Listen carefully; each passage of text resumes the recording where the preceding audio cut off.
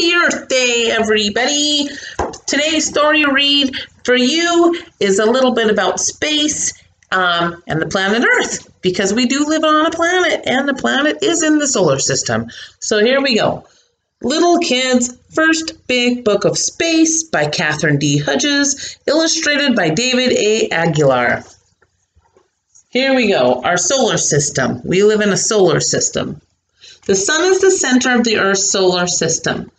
The book begins with the important star. This artwork shows the size of the sun compared to the 8 big planets, 5 dwarf planets, and several moons that you will read about in chapters 1, 2, and 3.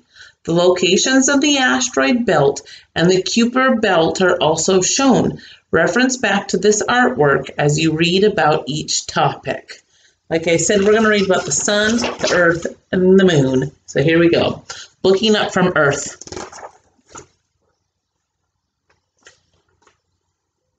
Sun. The sun is a star. It is the closest star to Earth, the planet you live on. The sun is very hot. Its warmth and light keeps plant and animals on Earth alive, including you. The sun, planets, moon, and different kinds of space rocks are all part of our solar system. The sun is at the center of the whole solar system. So here's this. This blast from the surface of the sun is called a solar flare. The sun is about 93 million miles away from Earth. If you drive to the sun in a car, it would take more than 170 years to get there. Earth travels around the sun in a big circle called an orbit. It takes a whole year for the Earth to travel all the way around the sun. A year on Earth is the time that it takes the Earth to orbit the sun. 8 big planets orbit the sun, including our planet, the Earth. How many times have you been all the way around the sun? Hint, how old are you? So, for example, I'm 45 years old, so I have personally traveled around the sun 45 times. But if you're 5 years old, you've traveled around the sun 5 times. If you're 6, you've traveled 6 times. Looking up from the Earth. Here's the Earth. Look at how little it is compared to the sun. It's huge. The sun is huge. More than 1 million Earths can fit inside of it. During the day, the place where you see the sun changes. In the morning, the sun comes up. This is sunrise, when dark nighttime turns into bright daytime. You will always see sunrise in the direction called east. So it comes up in the east. By lunchtime, the sun is high up in the sky. Do not look directly at the sun. It's so bright that it can hurt your eyes. In the late afternoon, the sun is low in the sky. Soon it is the sunset. As the sun disappears from the sight, then it is nighttime again. So the sunset is always in the direction of the west. So it comes up in the east, is high up at noon, and it goes down in the west. Earth. Most of Earth is covered with oceans. The blue areas are water. There's the moon. Earth is the 5th largest planet in the solar system. A planet is a big round object in the space that orbits a star. Earth is your home. The sun is your star. Earth is always moving as it orbits the sun. It also spins around like a top. When you spin around on your feet, you probably get dizzy, but you cannot feel the Earth spin. Earth spins 1,000 miles an hour. Earth is the 3rd planet in orbit around the sun. During the day, it is light outside and you can see the sun. As the Earth spins, The place where you are on the planet turns away from the sun. That is when it gets dark outside. As Earth keeps spinning, you will see the sun again. It takes the Earth one day and one night, 24 hours, to spin all the way around. When it is summer where you live, your part of the Earth is tilted towards the sun on the axis, remember? When it's winter where you live, your part of the Earth is tilted away from the sun. Remember the polars? A strong invisible force called gravity pulls everything on Earth down. Gravity's gonna hold me down. Gravity keeps you and all the things around you from floating up in the sky.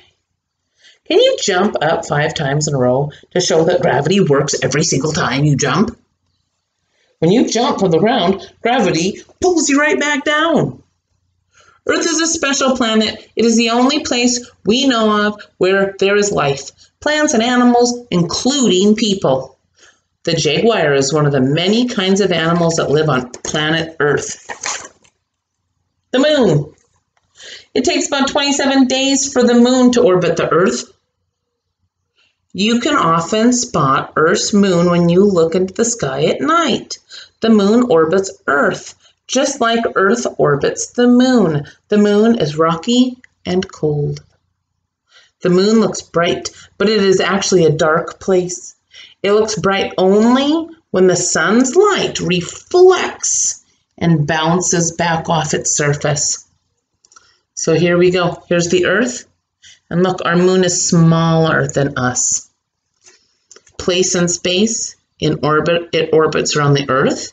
How far away? It takes about 3 days for a spaceship to travel from the Earth to the moon. 3 days. Remember, it took 170 years to go to the sun? Something crazy like that. Yeah, 170 years. The shape of the moon you see changes. These changes are called the phases of the moon. The phases change as the moon orbits the Earth. Here's the crescent moon, the first quarter moon, the gibbous moon, and the full moon. Sometimes the moon is the shape of a banana. At other times it looks like half of a circle. The same side of the moon always faces the Earth. Which phases of the moon is your favorite? I think I like the full moon. The moon is Earth's closest neighbor in space. The only place in space on which people have landed is the moon. Before you were born, astronauts, people who travel into space, visited the moon.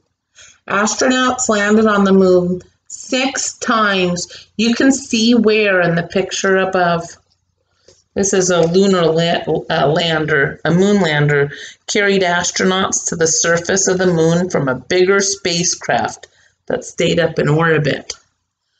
Earth is surrounded by air called the atmosphere. The moon has no atmosphere. An astronaut on the moon must wear a spacesuit.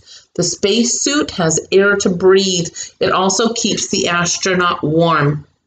Some astronauts who visited the moon had a moon buggy called a lunar roving vehicle. And that's where we're going to end. This book tells more about meteors and the different planets. It's a really fantastic book.